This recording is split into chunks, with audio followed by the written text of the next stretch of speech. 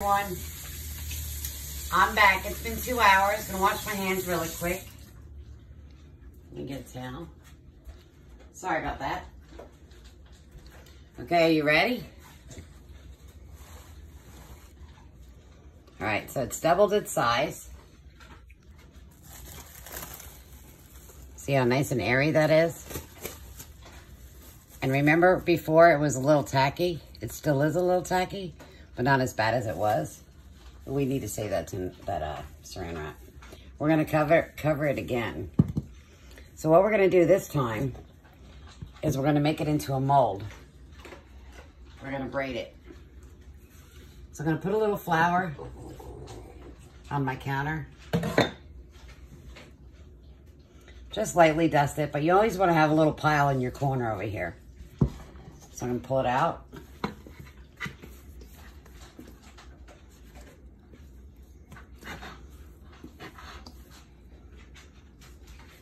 Let me get a spatula real quick. Sorry, Frank. Frank's recording, everybody. Say hi to Frank. So you just want to scoop that out. And again, it's really important to have it a little tacky.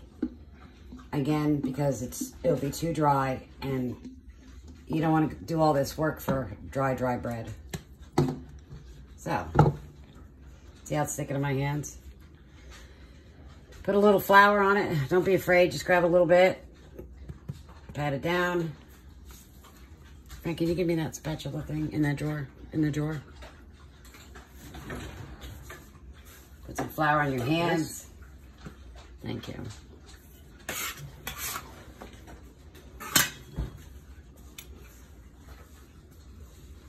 That's all you're gonna do. That's it. Push the rest of that flour away. It's like a baby's bottom. It's so soft. Got that? That's all you do. Cut it right in half, half, and half. Set these two aside.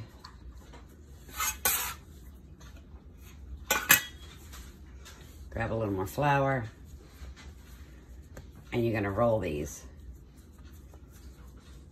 These look a little small, so I think I'm gonna give them a little pinch. There we go. You got have to kind of eye it a little bit. You get used to it.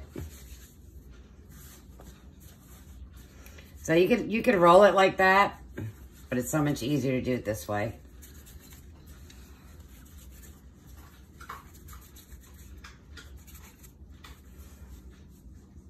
So you want them the same size. Move that flour out of the way.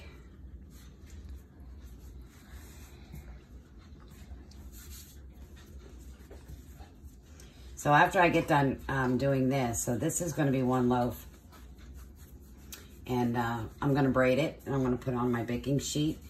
I'm going to put a saran wrap on top of it again, and a towel, and I'm going to let it sit for about an hour and a half. I'm going to let it rise again as it's, you know, because it's braided.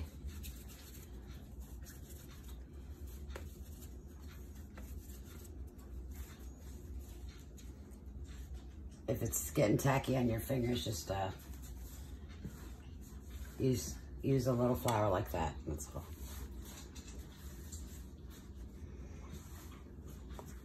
And just start braiding it. You can get the ends when you're done.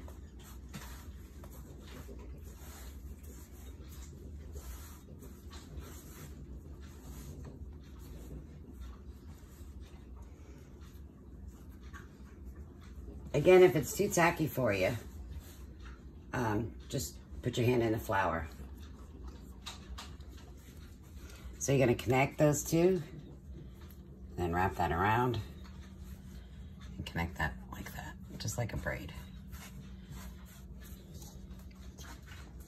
You don't have to put anything on the cookie sheet. Got a nice ring.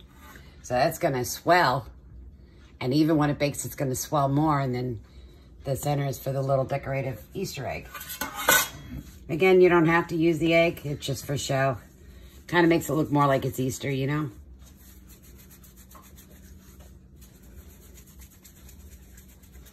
I think by hanging it like I do, this way, it stretches better.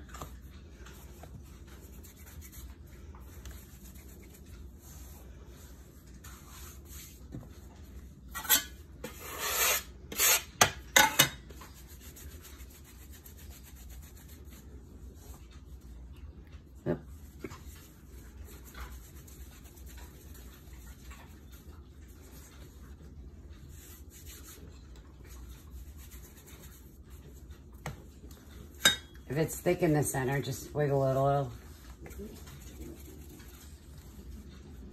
If you hear snorting, it's my puppy.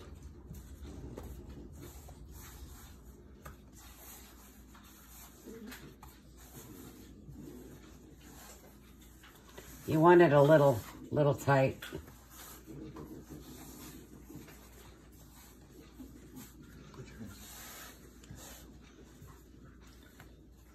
You know what's funny, everybody? I love my husband with my heart and soul.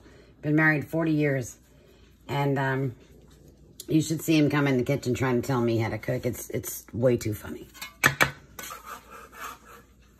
Just grab your braid and then put it here. Edge that one down a little bit. Make sure it's in a pretty circle. And we're going to cover it. Again, use the same saran wrap so you don't waste. And then you're going to put a nice clean towel that you used before to help it rise. I'm going to flip this.